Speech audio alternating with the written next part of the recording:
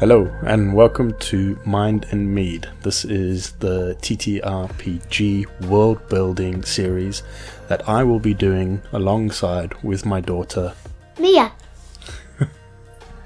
There's Mia here, and so what we are going to do today, And I'm here with my daddy. yes, yes, what we're going to do today is we are going to talk about that world that we've been wanting to build, aren't we, Mia? Yeah. Yeah.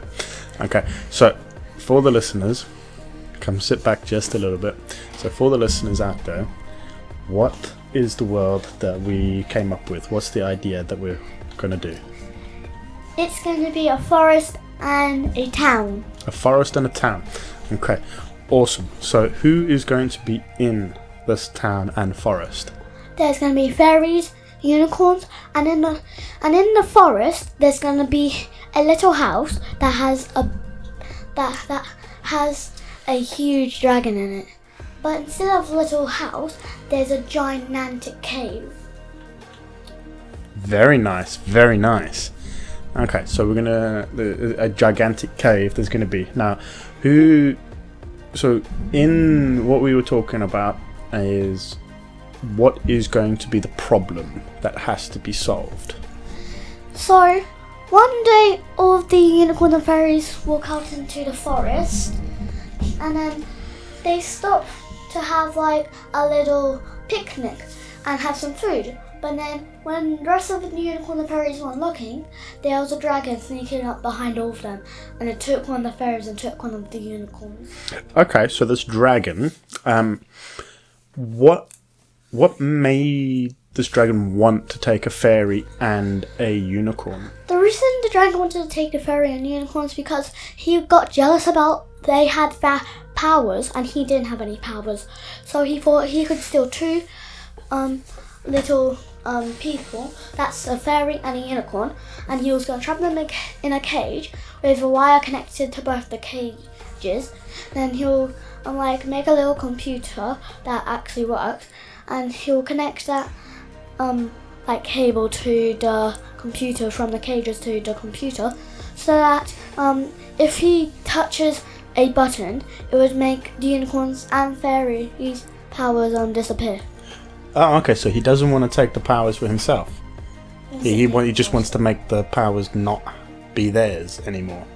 No, the reason when I said disappear, I meant he'll disappear the unicorn and fairy's power, Okay. so that he could have it all to himself. Because there's a little something from the cages and the computer, and it goes around his arm. And when he presses that button, all of the unicorn and fairy's powers go into his arm. Then it makes him more powerful.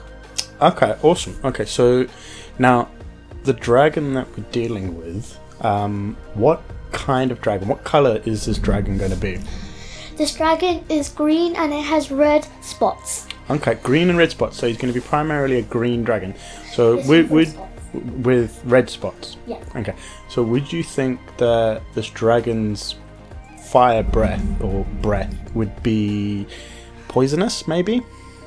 Well, I was thinking that dragon's breath would actually just be poisonous, and if he breathes it into the fairies, it will make them pass out. And if he breathes it into the unicorns would just grab onto him.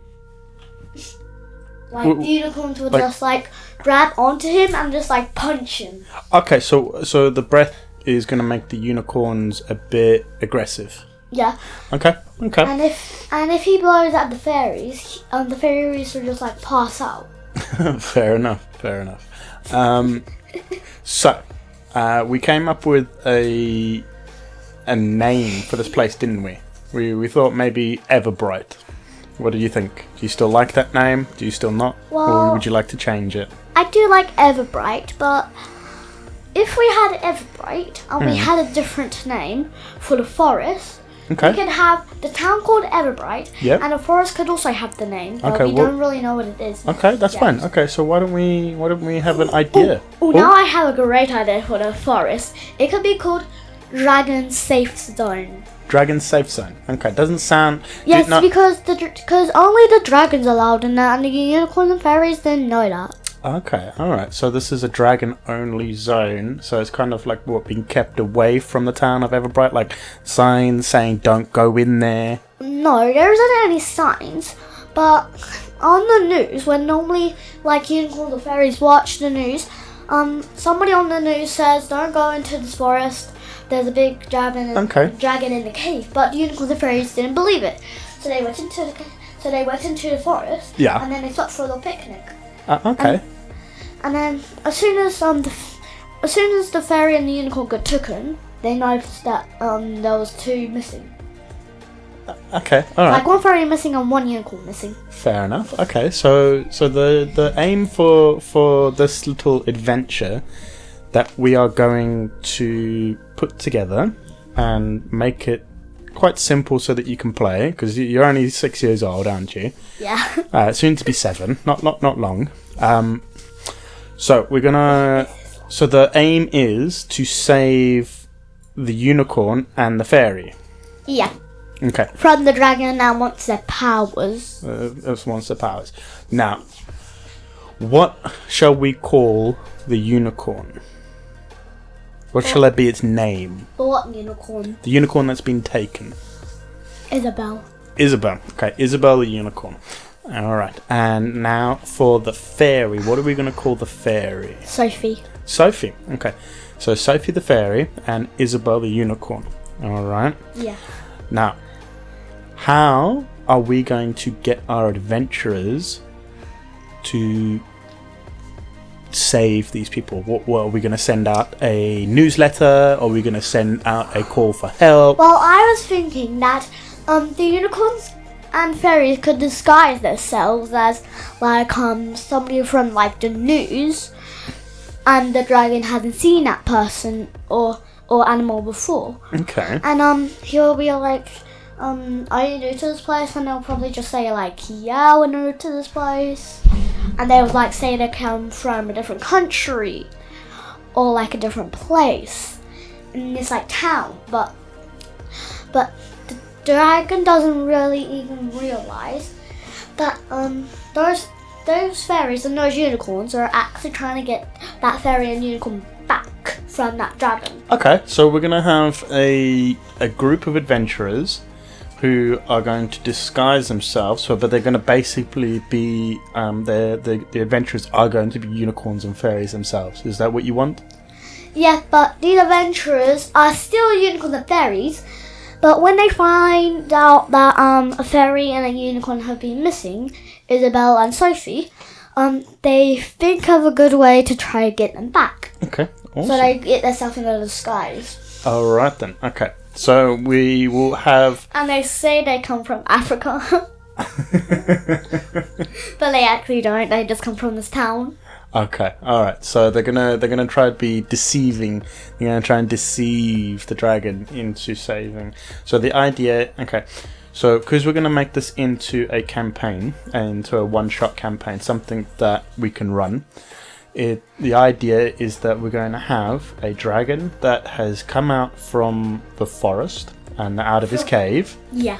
And he's come into the town of Everbright and taken the head unicorn and the head fairy.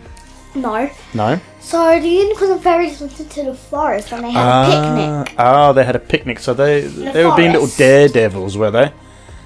Little daredevils. I don't really think that's true. So they just wanted to try it out and see what. They didn't believe it. They didn't believe that the stories of the forest and the dragon. So they went in there and they had a little picnic. And next minute, the dragon comes and swiped them away. Yeah, swiped 2 away, but they didn't notice that. But then, as soon as they were talking to like Isabel and Sophie, they actually find out that those two wasn't answering this question the unicorns and fairies were asking them. Okay. And they actually find out that those two are like taken away and like lost. Okay, awesome. All right. Disappeared in the thin air. So we've got a really good hook. It's what's called a hook to the story. So it's something that gets people interested in playing the game. So we've got a big bad evil guy, the dragon. Yeah. And we've got people that we need to save. But I have a great name for the dragon. Oh, okay. What's the name for the dragon? Harry. Harry? Why Harry? It's because he loves the letters H, A, R, and Y. So I thought if we did a H and an A and then an R and then a Y, it could make Harry. Okay, fair enough. So he could be called Harry. Harry the dragon. Because that was his favourite letters. Fair enough. Okay, no worries. So we got Harry the dragon. Yeah. We got Sophie the fairy and Isabel the unicorn. Yeah. All right. Okay. So, what would be one or two ways? Let's say two ways that we could have the dragon get defeated. I have a great one. Yeah. So when the dragon isn't looking, and the fairy and the unicorns are in the cave, they'll sneak up behind him. Yeah. And they will go and get the computer. Yeah. They will well, one of the fairies and one of the unicorns are gonna unlock the cages. Yeah. Well, a fairy's gonna unlock the fairy that's stuck in the cage. Okay, so Sophie and the unicorn's gonna unlock the cage that has Isabel in it, the unicorn, and the rest of the unicorns are gonna try and find out a way that the fairy and the unicorn can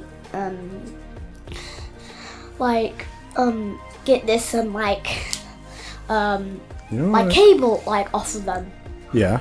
Because the computer was connected to the cables, because there was 3 cables.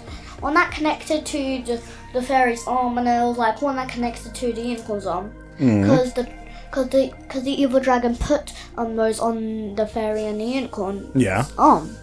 And then they try to find out a way that could take the cables off, and then get in them free, so they can't be in the dragon's cave anymore, all that stuff. Okay, no worries. And then as soon as they found out the way to get the cables off the unicorn and fairy's arm, Sophie and Isabel, after they got the cables off of Sophie and Isabel, the dragon Harry came in and he was like, "Oi, you get off of that fairy and that unicorn. Their powers are gonna be mine." And then we're gonna just quickly run away, because the unicorns and fairies can fly, because these unicorns have gonna have wings. It's okay. And alright. Okay. So you didn't let me see. Okay, continue. Go. And when the unicorns and fairies fly, they did notice that this dragon actually also had wings. Because these unicorns and these fairies didn't actually know what the dragon looked like. They just thought it was just a big monster with sharp teeth, and it had no wings. But when they realized the dragon was following them, Harry, they were like, "We have to find somewhere to get to safety." And then when they lost sight of the dragon lost sight of them, they quickly rushed back into their houses, so they would never ever go back out again. Okay, that was a lot. Okay, so that was one of the ways that the dragon could get defeated. Yeah. So basically, you're saying, in a nutshell, in simple terms, that the way to save the dragon, to save the unicorn and the fairy, is to unplug them from the device. Yeah, and get them out of the cage. Okay, awesome. So now, for a second way, could we get the adventuring party? Now, I just need a little yes or no answer. Have the adventuring party maybe talk the dragon and talk to the dragon to get him to release them, and have them have a conversation, and then convince the dragon, no, you don't need their powers, you don't need to do this. Do you think that could be one option? No. No. Okay, so what? So we're just gonna either sneak them out or attack them. Huh? Sneak out. What, you want it to be just a sneak out? Okay. Yeah. Okay, no, no worries. So basically, what we're gonna have to do is we're gonna have to come up with a couple of options, because when we play with people, everybody will think a little bit differently to you. So we will have it so that the dragon can get spoken to, or we can have it so that you can just fight the dragon and go from there.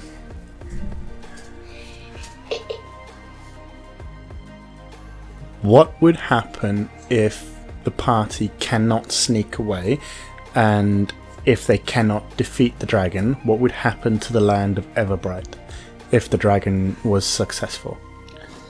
So, the land of, what is it again? Everbright. The land of Everbright, would get destroyed and all the houses would get burned down.